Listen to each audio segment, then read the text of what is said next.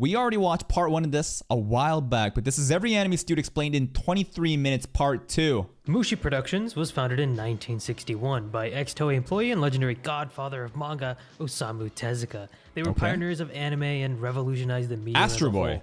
And the reason that Mushi Pro was even made in the first place was because Tezuka didn't enjoy his time at Toei. So he basically got a bunch of animes from Toei and was... This seems to be the reoccurring theme of existing employees at a company getting fed up and starting something new. Like, yo, I'll pay you double the salary if you join me. Easy. The rest is history. The studio adapted a ton of Tezuka's manga series, like Astro Boy, Ashita no Joe, and Dororo. The studio was so prolific that they even worked on overseas projects, like the original 1969 Frosty the Snowman Christmas special. It's hard to overstate just how much Mushi Pro really was the GOAT in their prime, and it was because they were exclusively hiring the best of the best. Apparently their interview process was so difficult that some of the best anime directors like Osamu Dezaki almost failed the test. In the late 60s to early 70s, Mushi Pro... How crazy was this? Best anime directors like Osamu Dezaki almost failed the test. Let's see. Is there anything else? Exam and interview. Process is very difficult. Out of 100 participants, out of which less than 10 were selected, honestly, that's still like 10%, which is pretty high hit rate compared to fucking the job market right now. They had to pass it twice. There's a last minute intervention for this guy from someone else named Kisaburo. And that's pretty much it. It's a very strict process, hiring process. Now, I doubt anyone even like recognizes this production company because, you know, like all these animes, these are such old shows. So you guys are way too young for this. In the late 60s to early 70s, Mushi Pro was beginning their downward slip into bankruptcy. This is actually what caused them to create some of their more interesting adult-oriented works, like 1001 Nights or Cleopatra, both of which I can't. Adult works, huh? Yeah, I mean, the cover picture. 1001 Nights of doing what? Huh? What we doing here? Can't show much of. Like, look at this poster of Cleopatra. I see it. Yeah. Unfortunately, these attempts to pivot into the adult animation market didn't... What the fuck? Did you see that? The panther there? Just like sniffed Cleopatra? Then his tail went erect. It didn't really work, and the studio disbanded. A lot of the staff ended up creating other studios like Sunrise, Madhouse, and KyoAni in its wake. It's hard to really convey how... Wow, look at that. Look at the children that came off of this, bro. KyoAni, Madhouse, Sunrise. These are some huge names. How many important people were in this one animation studio. But if you want to check out some of Mushi Pro's work, I've been told Ashita no Joe is really good. And if you want something completely different, check out Belladonna of Sadness. I mean, it is easily one of the most surrealist anime I've ever seen. Like, what am I watching here? White Fox was founded in 2007 by former OLM staff member. What do we know about Studio White Fox? Re:Zero. That's all I know about them right now. But they did Steins Gate, which is kind of crazy because, you know, both shows, it's just time travel stuff, right? Gakko Iwasa and other employees. They are well known for adapting popular games and light novels into anime, which their first work, Tears of Tiara, was. Their second ever work was Katanagatari, which to this day has some of the most out there art style I've ever seen. And then they released Steins Gate. Katanagatari, I think, is a show that it's not like Bakemonogatari, right?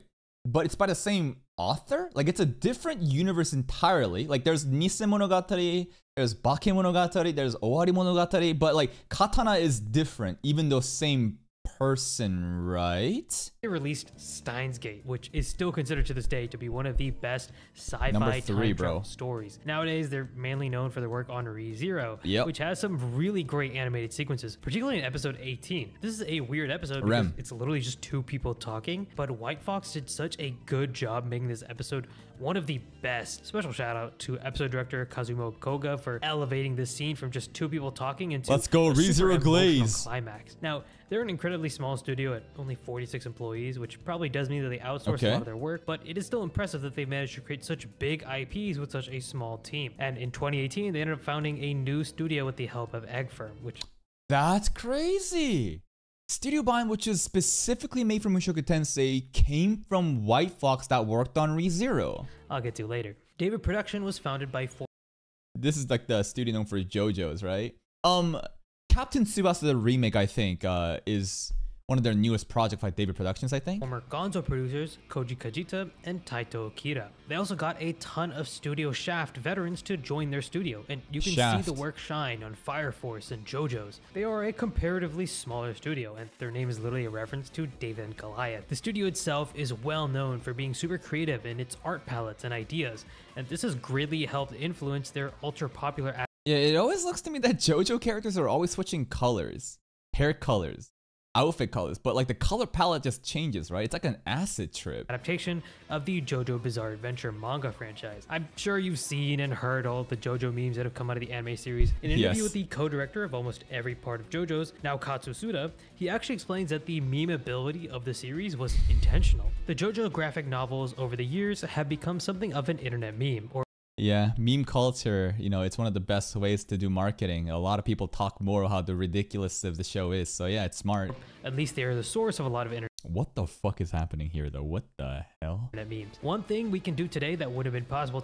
Hey kids, go away. Stop gawking at us as a dude is gawking you down there right now. 20 years ago is pick up on the established memes and see how we can pull those into the anime. Stop thrusting! In fact, that was fully intended. We wanted to make a show where a fan could watch the animated episode and then go back to the graphical novel and see their idea of JoJo was faithfully animated. What the fuck is JoJo's, bro? What is happening here? It's a bunch of kids watching and this dude can't get his face off this guy's ass. Honestly, such goat behavior. Now he's giving back shots? What is this show about? This is easily their biggest work and a great reminder of the creativity and passion that the studio has. If you want recommendations of other good shows they've done, Cells at Work and Undead Unluck are really fun.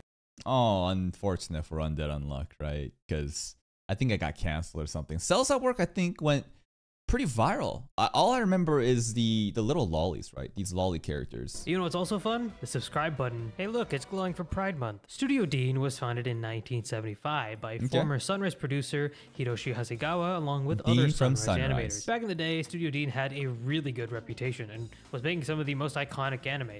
Ranma 1. They did Ranma originally. They also did Fate Stay Night, right? I think that's the original Fate Stay Night series that you guys were saying, you know, this is like chronological, like this happened, but you should, you know, just watch Unlimited Blade Works instead by Ufotable. Fruits Basket and Higurashi are still talked about to this day. But nowadays, Studio Dean has a pretty bad reputation. And that is mostly due to their poor handling of the 7 Deadly Sins season. Oh, they did. Oh, they're the ones that did this shit. Okay, I won't forget this. Why is Konosuba there? You tell me Konosuba is Studio Dean's like magnum opus? 3.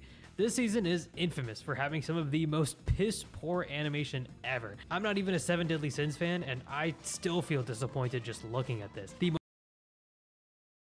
It somehow is better than some Tower of God fights. It's crazy to say, but like it was moving. Most hype-up fight was completely botched. And since the first 2 seasons had pretty good animation by A1 Pictures... Dude, it's not even the same! But yeah, A1 Pictures polish versus Studio Dean at its worst, I guess. It kind of felt like it was all Dean's fault that this shit just looked like ass. But was this really the case? I don't know, is it? Apparently, Aniplex, A1's parent company, was ordered to make a season 3 pretty soon after the movie came out by Netflix, which had just flopped. Since A1 Pictures was making way more money with SAO and Fate Grand Order, they didn't feel the need to make another season. So Aniplex asked Studio Dean to take on the project, and I'm assuming this resulted in a rushed schedule. Unfortunately, that just seems to be the norm with a lot of anime nowadays. SAO and FGO is the reason. Not FGO, but Fate is the reason why 7 Deadly Sins failed. No, that's not right. It's not their fault, but in the interest of our corporate overlords, their best interest is to maximize profits on already good shows. They're going to invest in the verticals that they're good at. 7 Deadly Sins is like, I mean, we still got it around, I guess. And they gave it to Studio Dean, and then Studio Dean also was rushed and didn't have much resources to work with, I guess. And then this is what you get. This is what you get. Studios just bite off more than they can actually chew. If you watch Dean's other work, like Konosuba, you'll see that they can still make shows with great animation cuts, but it's definitely a mixed bag. JC Staff was founded in 1986. JC Staff right now, I have a pretty good, like, I like them. Why? Well, we're recently watching Railgun, obviously, right? Railgun is hopping off. There's also Danmachi, which is their like one of their most prized series too, along with I think Railgun. And even other random weeklies like Mao 2099, which is airing currently in what is this? We're not in winter, we're in fall 2024. It's pretty good. That's the quality and the polish is there. But One Punch Man season 2 also happened, you know? And I remember that just having just the shittiest reputation ever. Obviously, compared to season 1, it's impossible to compare those two. But like, JC Staff, I think is all right. They're pretty decent. By Tomoyuki Miyata, and they've unfortunately been branded as a sort of budget anime studio just like Dean. The main reason for this was the release of One Punch Man Season 2. Now, yeah, there it is. Don't get me wrong, I still enjoyed Season 2's story. I even think it has some good scenes in general. But director Shingo Natsume's ability to attract industry veterans like Yutaka Nakamura was what made Season 1 so good. Yes, and that sentiment right there is something that I was very ignorant of. I've been reading some comments recently, you know, when we were covering some, like, we've been doing a lot of like Blue Lock drama news and stuff like that, and thinking about how talents are procured. And it seems like quite a lot of these animators, the best ones, are freelance workers. And in this industry, right, there was the example made of why would so many people go work for MAPPA and JJK? It's because of the people working there. The talent attracts other talent. They're all friends. It's an inside circle. People want to help out their friends who are, you know, like considered rivals or, you know, people to aspire for, right? So the elites are all kind of like flocking together, and they have that pull of different talents coming in. Yeah, basically S-rank mercenary. Yeah, pretty much think of it like that, right? This whole anime, you know, animation freelance work is just like a guild. It's like an adventurous guild, and you know, you got motherfuckers saying, all right, we're pulling out for this party, who wants to join? And only the top rank, you know, animators are recruited. And when you have to fill up one of the best animators and just an all-around insane team of animation veterans, it is easy to fall short, but also to be a bit of an asshole. It's not a secret that a lot of JC Staff anime just have pretty bad animation quality in general. In fact, I would say One Punch Man Season 2 and Food Wars are probably some of their best works. And although Psyche K is funny as hell, let's be honest, the animation, this is actually the definition of mid. I mean, probably even below mid. The show was great, but it's which is sad because like this looks good compared to the mid that I'm seeing now. My standard is getting lower and lower because of projects like Failure Frame, Blue Lock, Tower of God, all these shows like Newgate. What are some ridiculous, like Re-Monster was also pretty dookie, man. There's a lot of these shows where it's just so mid and poor and just min-maxed. It's definitely not because of the animation. Way of the House Husband, another example. It's literally just colored manga panels. Yeah. And maybe hey, that's some Blue Lock shit. You have a colored manga panel with like impact lines, right? Look at this shit. Look at these speed lines. Just colored manga panels, and maybe for some people it looks good and it's fun to watch, but for me there's not enough motion. And I'm not saying that this is the fault of people who work there, you know, tons of them are probably talented, but clearly there's a reason that JC is taking so many shortcuts, and it's probably because and I have noticed a pattern of behavior of them taking so many projects.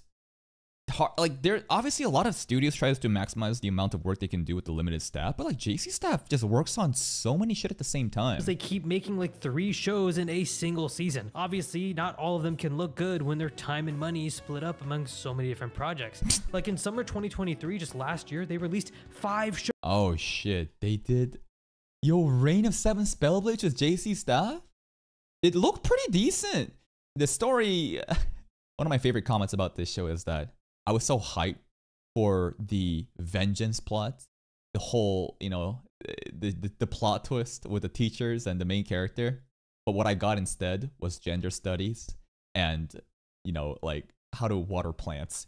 that's what people say, and I don't disagree, bro. That's exactly what the fuck happened in season 1. You teased them with the best shit, and the rest of it was just the most pointless, boring stalling. It's just like, oh my God, and people dropped it so quick. Shows in the same season. That's insane. Again, I don't want to stereotype all of JC Staff as being bad, because it does depend on the people who are working on the project itself. It's not like they've never made amazing shows. Some of their best some of their best. Again, Danmachi, Railgun, bro.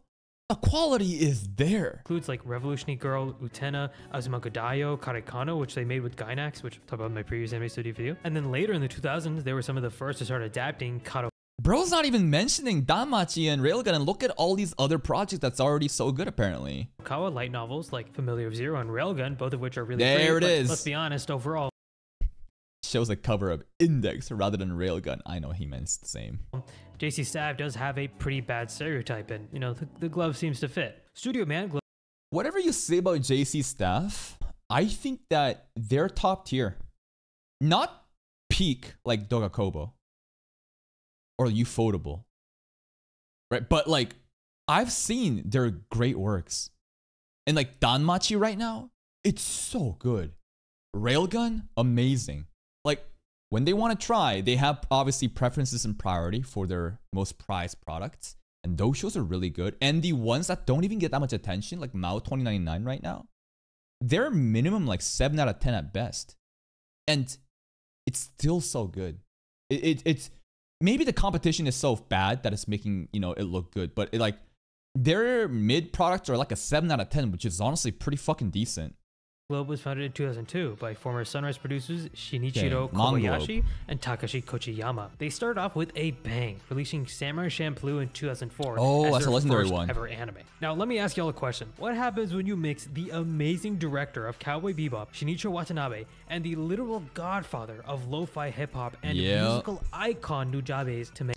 You get a cultural fucking revolution. Like, Nujabes is such an important, person of their time with the music, the lo-fi stuff, bro. Rest in peace. And Cowboy Bebop, right? Like, people love this shit. Make an anime. Well, you get fucking perfection. Okay, Samurai Champloo. Samurai Champloo, go grab yourself a... I haven't seen it. I haven't seen Samurai Champloo or Cowboy Bebop. Why? Because I'm a stupid monkey that only watched Battle Shonen growing up, and all these animes were discarded. A magic brownie and sit your ass on the couch, okay? It is Nirvana. Manglobe is known for the amount of creative freedom that they gave their directors. Samurai Champloo, Ergo Proxy, these are great examples of what was accomplished with... Oh, I have heard from a lot of like pseudo intellects that this anime is really, really good. Ergo Proxy. Another show where it gets glazed a lot by the old heads, I think. With this freedom, they've also adapted a few manga series like Dead Man Wonderland and The World Only God Knows. That's the horror show! The world, yo, this shit almost got voted in. Did it make it to a poll? It might have, but I remember you guys mentioning this one. Which is easily the best harem anime of all time. But unfortunately, this studio didn't last forever. They accumulated an insane amount of debt, totaling up to 350 million yen, which accounting for inflation today is around $3 million. Jesus. This broke the company and they ended up declaring bankruptcy in 2015. I wish I knew exactly why this happened, but there is a surprising lack of information on the topic. Money laundering, embezzling by greedy corporate suits, mismanagement of money that goes to 3 million is insane. And around this studio in general, my best guess is that the 2008 global recession severely impacted them, and the fact that Samurai Champloo was one of their biggest works, but still didn't do great for DVD sales, probably hurt them in the long run. I mean, just looking at this list of most of their DVD sales, they're not that great. Also, I hope you're finally happy, dude. Doga Kobo was founded by former... There we go, bro. Doga Kobo is a studio that I've been glazing so much because of Oshinoko, because of Roshidere. They have sold their company to Kadokawa. Kadokawa now owns Doga Kobo.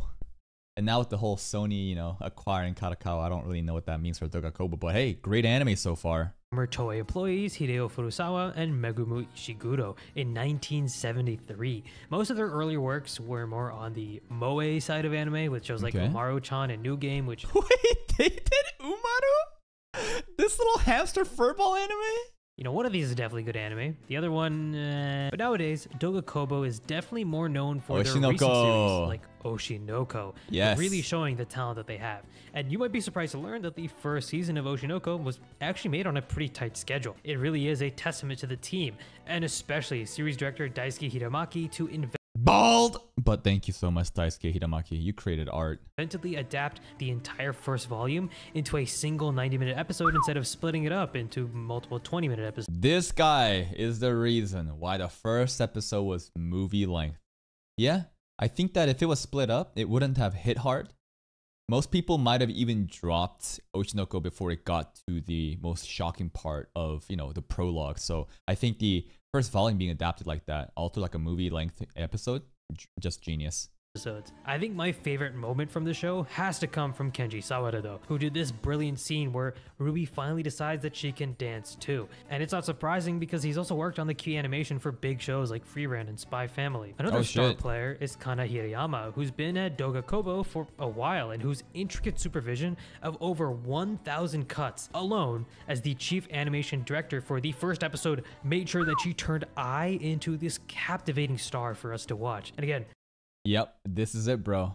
These specific individuals, I'm starting to realize more and more that these freelance workers, these specific individuals, the top tier talent that exists is the reason Doga Kobo is good. It's not that Doga Kobo is good per se, but rather the talent that decided to stay with Doga Kobo that made it so fucking good, you know? Not surprising considering she's contributed heavily to shows like Bocchi the Rock and Tokyo Ghoul. Bocchi the Rock too! For her great work at Doga Kobo, then check out Selection Project. But in general, I would also recommend a lot of their older works like Nozaki-kun, Plastic Memories, and GJ Club. Oh, Plastic Memories. Y'all been mentioning that, trying to make me cry all the time, bro. Seems like another tearjerker. Nope, I'm skipping. If you want something that just came out and is also really good, Jellyfish Can't Swim is really, really good. Oh yeah! Copyright issues, right? I think a lot of people are comparing this to Bocchi the Rock due to the similarity of girls, you know, starting a band and stuff like that. But for the amount of episodes that we watched before the copyright strikes, pretty good anime. And I'm super excited for the new Oshinoko season as well. Studio OLM, formerly known as Oriental Light and Magic, was founded in 1990 by 10 previous Studio Gallop and Obi planning employees. Just like larger anime studios, OLM has many different departments that work on a ton of different shows, the most popular of which is easily the Pokemon anime series. And this is a wow, this is it. This is many people's childhoods right here, bro. Pokemon. A difficult task because you have to consistently adapt and change your art style to match the setting to setting changes and keep up with the modern technology that animation is having. You can see this change most prominently from the Pokemon Season X and Y to Sun and Moon, where the art style just dramatically changed. And why? Because this model appeases the younger generation of kids actually buying and consuming Pokemon content? Actually caused a lot of backlash online for viewers because they were used to seeing Ash in a certain way. But this more simple character design...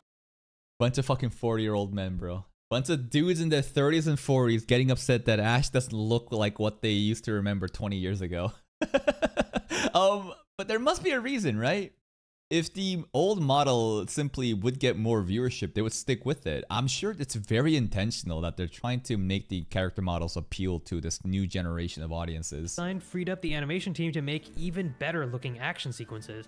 And even though they're most well known for Pokemon, they've made a ton of other anime, including like Beyblade, Komi-san, and Berserk. Yeah. Yo, Beyblade Burst. OLM, okay. I mean, on the second channel, we're literally about to start watching Beyblade Burst. Komi-san too, huh? And Berserk. What a random fucking lineup. Children's cartoon Beyblade.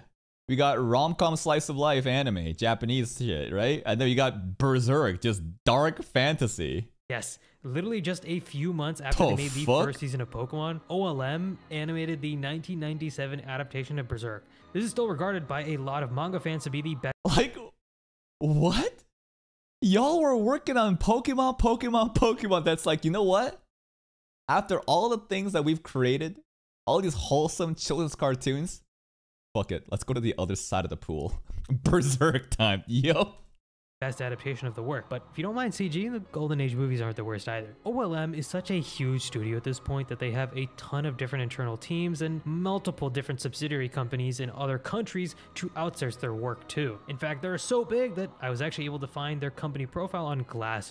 Ooh, 2.8 out of 5. Yeah, I mean, the reviews are probably making it sound like it's a black company. Door, a website where people can rate companies and how good they are to work for. So let's read some of these together. Good colleagues and seniors, chill environment. Okay, that's pretty cool. Overworked employees, poor work-life balance.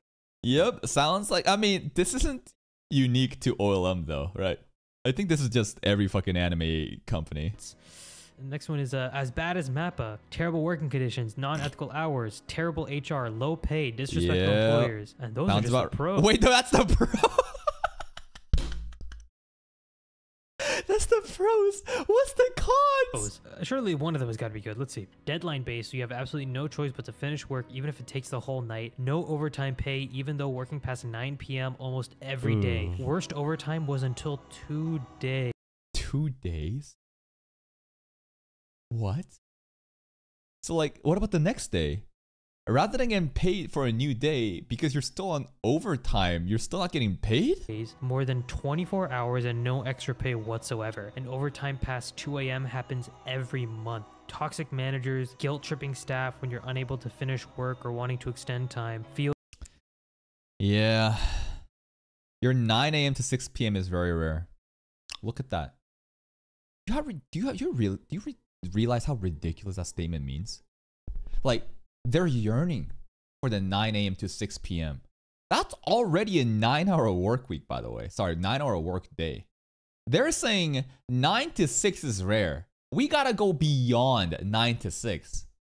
The standard what they're yearning for is already fucked up. I feel so bad. Japanese, work culture, it's so abusive. It's so inhumane. They're trying to just squeeze just blood out of a rock at the cost of all these people barely just, surviving. And just, I could go on a rant about this shit. You know how I feel about that, but typical black company shit. Feels inhumane. Your 9 a.m. to 6 p.m. is very rare. Feels like it's impossible. Well, that's kind of just depressing. Okay. Yeah. Cloverworks used to be a separate studio within A1 Pictures, but they've since rebranded to their own studio in 2018. Yeah, and both these companies, like, their products, fucking lit.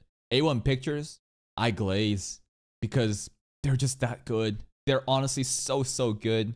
We came off of a marathon of, SAO. Season 3, Season 4 was crazy good. And then we had, Maki and Heroine recently as like a seasonal anime rom-com that we watched. The quality is superb. Cloverworks too, we watched Elusive Samurai for a bit. Like, what I've seen from that, it's just quality work. Cloverworks is known for their character expressiveness and creative visuals in shows like Bocchi the Rock, Spy Family, and Windbreaker, which just came out this spring season and has some of the best fight sequences I've ever seen. Most of their works are romances and slice of life shows with a heavy emphasis on oh, they did My Dress Up Darling, okay. comedy. However, as with many amazing studios, from what I've heard, they have a pretty bad scheduling problem. In 2021, while Cloverworks was getting a team ready for their 2022 lineup of anime, Chief Animation Director Kiminori Ito started posting Twitter complaints about the schedule, even going as far as to say, "It's too painful, death." This is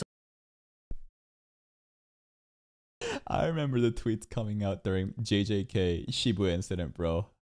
The actual incident was what was happening at, corporate HQ for MAPPA, man. It is crazy. He literally tweeted, "Death. It's too painful. Death." And, again, this is not unique to a company in Japan. It feels like every fucking company in Japan is like this. Not every one of them, but like majority sounds really, the corporate structure only, results in shit like this. someone who has worked on some of the biggest shows in the past, like Chainsaw Man and Gintama. And at Cloverworks, he worked on Tokyo 21st Ward and Horimiya. Unfortunately, this kind of insane production schedule affects everyone in the anime studio, even as someone as talented and high up as Ito. Cloverworks is also very well known for their massive fumbling of Promised Neverland Season 2. Now, I'm going to get a little speculative here and say that the reason that Promised Neverland Season 2 was I heard amazing things about Season 1. I think Season 2 failed because didn't they do like an anime original thing that pissed a lot of people off? I think that's the talking points I was hearing when this shit was airing and had drama. so rushed and completely ruined the manga ending was because they were just too booked as a studio to keep making new seasons, or because they had an insanely tight production schedule that just They just skipped to the end, huh? Interesting. Okay. didn't allow for more continued seasons, but that's just a theory. A game theory. 8-Bit was founded in 2008 by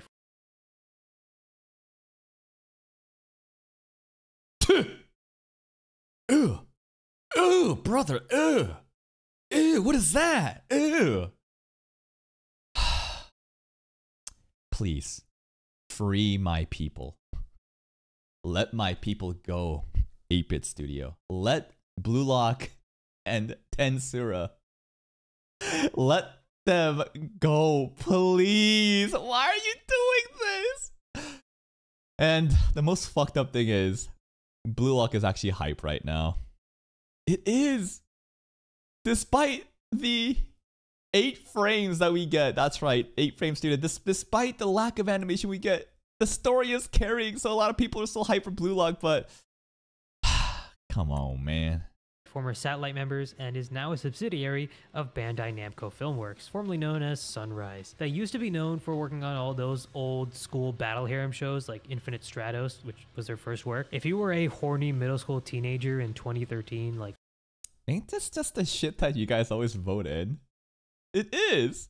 I was, and you probably watched a lot of their shows. Nowadays, they are pretty much exclusively known for their work on That Time I Got Reincarnated as a Slime and Blue Lock, which both have become super popular in their own right. 8-Bit is pretty well known to have decent animation sometimes, but usually is not the most consistent. When they spend the budget to make their big scenes hit, the show often looks amazing at times. They also love using CGI because it is one of the studio's specialties, and this can be a good cost-saving measure if used properly, but it can also be very jarring for a lot of viewers. But disregarding the CG moments, there's still a lot of times, especially in Blue Lock, where characters will just be talking and things kind of look like off.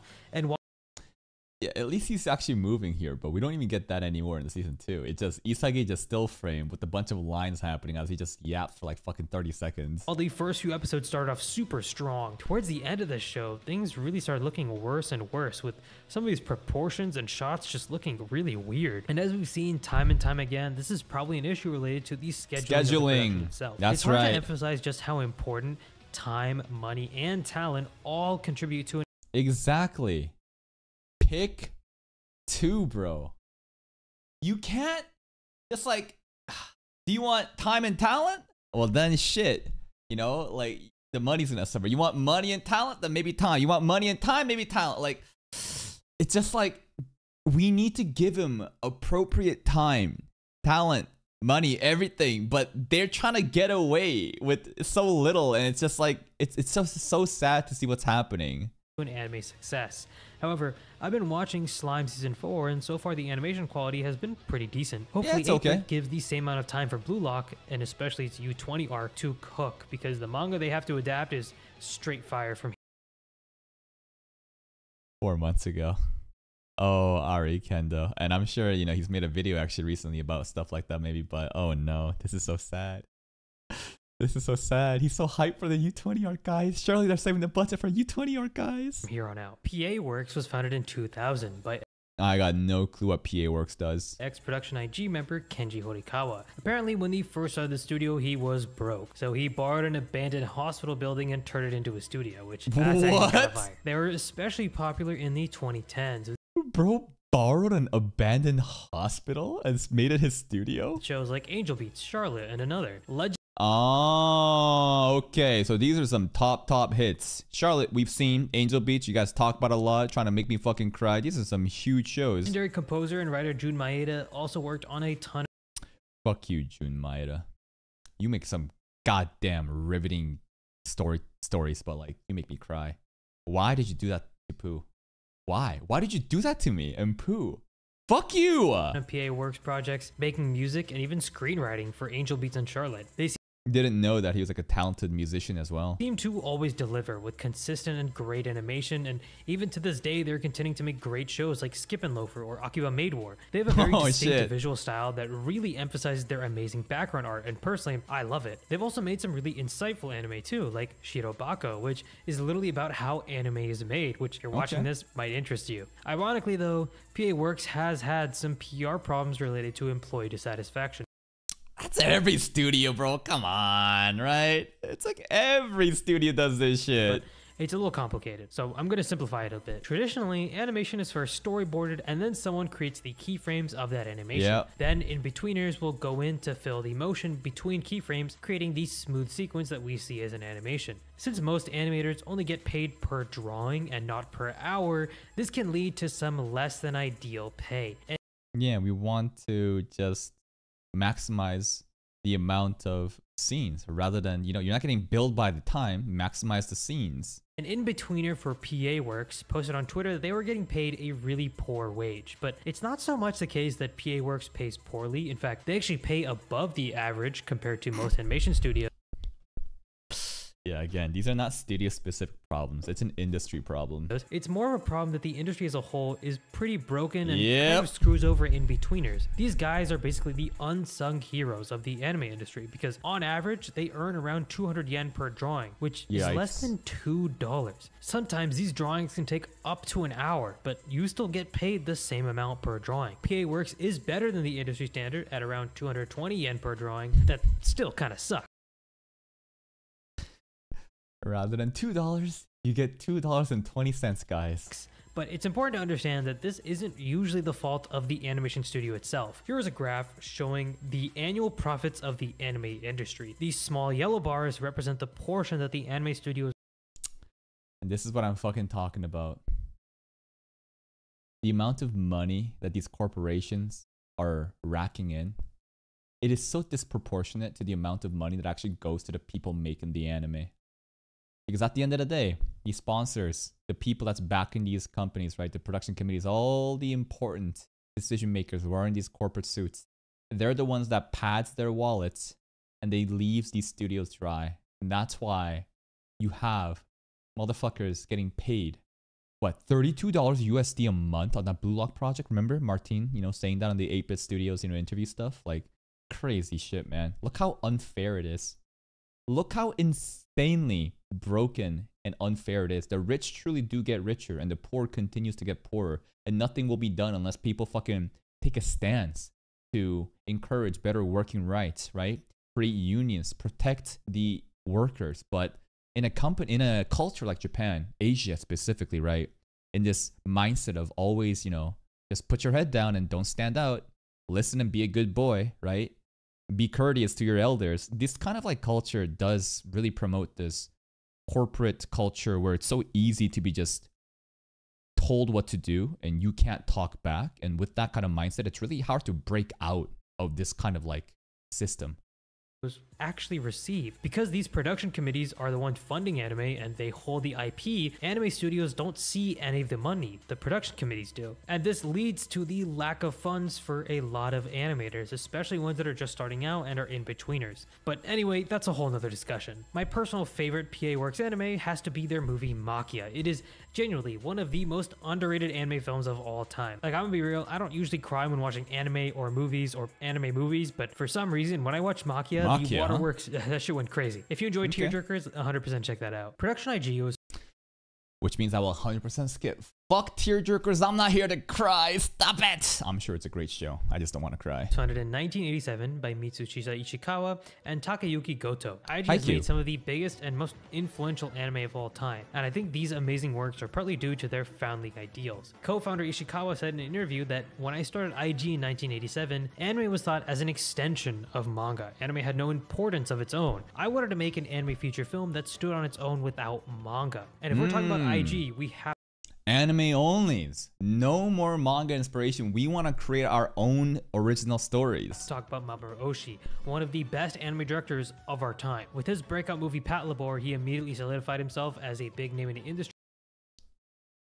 I don't want to say who, but like, goddamn, these are so beyond our times. I have no clue, but a legend in the scene. And then he directed Ghost in the Shell, which literally helped shape the genre of cyberpunk, serving as a core inspiration to dystopian movies like The Matrix. This movie was a global phenomenon and helped... Ghost in the Shell influenced some prominent filmmakers. The Wachowskis, creators of The Matrix and sequel. Wow, really? The Matrix was inspired by Ghost in the Shell? That's crazy. Bring anime in general to the West. Not only that, in the last few years, IG has produced Haikyuu and single-handedly changed Japanese men's volleyball. Look at that, bro. And a similar thing happened, I think, with basketball too, with Kuroko no Basket or like Slam Dunk. But look at that, bro. Volleyball was like a downfall. Dying, and then volleyball propaganda happened. And then boom, it's the most popular shit. Tons of people. I don't think it's the most popular shit. Baseball is probably still the most biggest sport in Japan, right? Are now more interested in the sport. IG also owns Wit Studio as a subsidiary, which has produced popular shows like Attack on Titan and Vinland Saga own Season Wit. 1. And recently, IG has taken on a more interesting role in the anime industry. Instead of subcontracting like most other studios, they started being a prime contractor. Yo, Heavenly Delusion, Awashi. Noblesse. That's that webtoon shit. Kaiju, we know about this. and financing other anime production. Studio Pierrot was founded in 1972 Naruto. by Yuji Nunokawa, and they are responsible for some of the biggest anime ever released. Their catalog Wait, Naruto and Bleach? includes shows like Naruto, Bleach, Black Clover. Holy, imagine they got their hands on One Piece.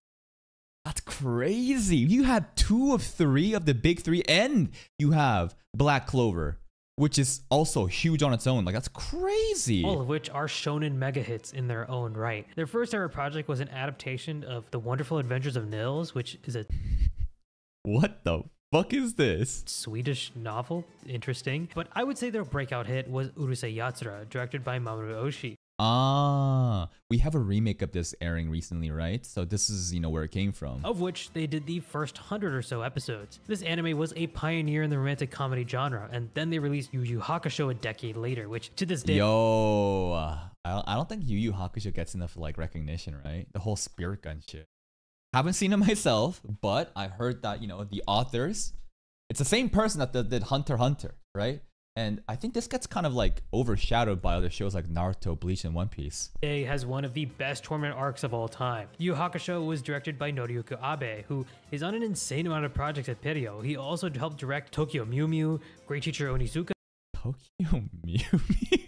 Okay, GTO I've heard of him. and Bleach. There it is. Bleach is fucking huge. Because Pierrot is such a big studio, they have a ton of different teams. But if I'm going to shout out someone, I definitely want to shout out Hiroyuki Yamashita for doing such amazing work on both Naruto and Bleach Thousand Year Blood War, specifically episode 6, where he was involved in storyboarding, direction, and animation. And Okay, this guy is the real deal, huh? This is one of those elite S-rank mercenaries I'm talking about. this shit looks amazing. Thankfully, it also looks like Studio Pierrot is trying to improve their employee well-being and working conditions in the industry. The managing director of Pierrot, Kyoto Itsumi, said that humans, not computers, create anime. So if these humans become exhausted, there's nothing we can do. Such a way of creating things is not sustainable in the long run. That's crazy. Wow. The hell? This is rare. This is how the normal should be. This should be the norm, but because of how many companies just work their animators like fucking slaves in the Prince of Egypt, man. That's crazy. Yeah. Instead of being paid 200 yen or 220 yen, they're gonna be paid 240 yen instead. That's why since I joined Pierrot, we've made significant revisions to salaries and even retroactively increased overtime pay by 20%. Wow, I believe we've dedicated that's a percentage, man. to improving working conditions. This is a great sign in the anime industry, and I hope more studios follow in their footsteps. Will they though? I don't know. Studio Bind was founded in 2018 as Here we a go. joint venture by Egg Firm and White Fox. The studio was originally just made for Mushoku Tensei. And that's one of the coolest things, where a studio specifically made for one anime. I think that can only just be good for that specific anime. It just goes to show how popular that series is and how loyal and dedicated the staff are into making that anime. But recently they've made another show, Onimai, and are coming out with new So they've made Mushoku Tensei, then they made Onimai. I see. Fun fact, I watched about half of Onimai when this was airing as a seasonal anime, and I was recording myself, and there was a part when I was about halfway into the anime episode, the first episode, and I was like, I can't upload this. I can't. I was like, and this is coming from a guy that completed Gushing Over Magical Girls. I just I can't do this. And I turned off the recording and I moved on to something else. new shows in 2025. Apparently, Mushoku Tensei was greenlit all the way back in 2016, but because it had such a long pre-production process, probably because of the insane quality, it took a while for it to release. In fact, the quality of season 1 was so good that people are starting to question the currently airing season of Mushoku Tensei as Why is this so much worse? Was season 2 that bad compared to season 1? I'd have to go back and compare everything, but I guess if you're comparing 99 versus let's say 90, it's gonna be relatively worse. But season 2, was it so bad that I'd be making complaints? I can't really tell. I don't know. I'd have to go back and really just dissect every scene. A lot of its core staff has since left the production. A lot of people are saying that it just doesn't look as good. However, I still think that Mushoku Tensei Season 2 has some great cuts, and that is of course due to the wonderful work of Kyukawa. Although he was simply a key animator in the first season, he definitely had his hand in making some of the best moments in the show. With episode 22, he has just flexed his skills as an episode director for the first time. Father's and Day Jesus episode. Christ, what an amazing directorial debut. I mean, this episode had some of the best action sequences I've ever seen, and the VFX that the team chose to use was really incredible. Kyukawa is a newer face in the industry, but just like Studio Bind, Taiwan, Taipei City, Taiwan. Let's go. We got a Taiwanese animator, 25 years old, young genius. have high hopes for their future projects. Silverlink was founded in 2007 by Hayato Kaneko. Nowadays, most anime from them involve Aonuma as a director or co-director. Okay. They're well known for making slice of life shows like Nonon Biori and some of the Fate series spin-offs, or at least Oh, I heard the Prisma shit is actually really hype, man. I think that's what this is. I'm gonna be honest, I know nothing about Fate, and I'm definitely not learning for this video. They've made a ton of anime that are some of my personal favorites. I have fond memories of watching Baka and Test, Wadamode, and Kokoro Connect, which is still one of my favorite Just a shitload of slice of life, huh? anime to this day. I mean, I love Kokoro Connect, which is what makes this next part Wait, this studio did Misfit of Demon King Academy and Our Last Crusade? Silverlink did that? No. Well, now my... Those are really mismanaged, huh? Those are really, really poorly managed, huh? so sad. A big controversy at Silverlink was the fact that voice actor Mitsuhiro Ichiki was apparently tricked into auditioning for a role in the anime Kokoro Connect. This audition was set up by a producer of the show, and apparently the entire point of it was to make Ichiki say sus things that could be remixed into something weird out of context. Man, this guy... Imagine what he's gonna do with AI coming in. And this is like before AI, voice acting, where you could take, you know, recordings of everyone and just come up with your own ridiculous lines and make it seem like the person said it. This dude was doing it before that. He made him do a fake audition to say all these different lines and then wanted to use that for his own good. That what a demon, bro. Ruthless businessman. Ichiki then had to sit through a PR event for the show where they played his out-of-context clips and what the fuck? You got made fun of after that? Okay. That warrants like a lawsuit. Are you serious? Like, I thought that this guy was doing shit behind the back, which is not good still. Terrible. But he publicly humiliated him after taking that shit? and revealed that he didn't even get the role because the role for this show never even existed.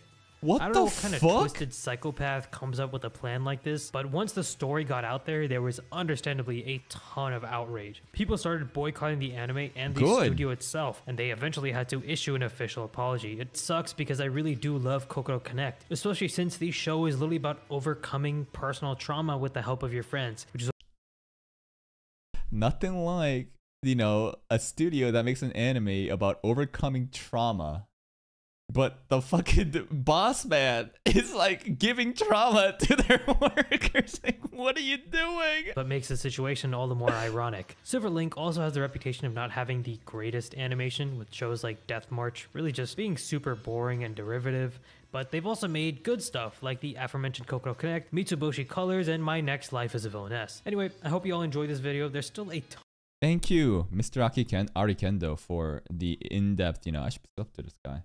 For the in-depth explanation of different studios. And some of them, for sure, I did understand, you know, what they were doing before. But it's cool to see, like, oh, this is like the studio behind these projects. Oh, remember these fucking failures? Yep. They're behind, you know, 7 Deadly Frames and stuff like that. Oh, you remember these studios? Oh, actually, they're the ghosts. There's a studio specifically made for Mushoku Tensei and stuff like that, which is, you know, cool knowledge to know. So that I think that, like, before, and here's a link to the video. Please go check out his channel and share his content if you'd like. But before, I was going into seasonal anime just not even aware of what the studios are, right? I'm just looking at the title and just basing it off of it. But now that I'm kind of like understanding more and more about like what the studio's background is and what kind of content they make, I'm able to kind of like filter through like good ones, you know, and try to sift out the bad ones. For example, if I see A1 Picture making a seasonal anime, I know it's going to be good, right? Doga Kobo, I know it's going to be good. But some shows like, I don't know, like fucking Silverlink, for example, or what's a show that's, you know, really sus? Like Studio Dean is kind of sus too right now, right? they're kind of like, I don't know, but that's it for me. See you next time.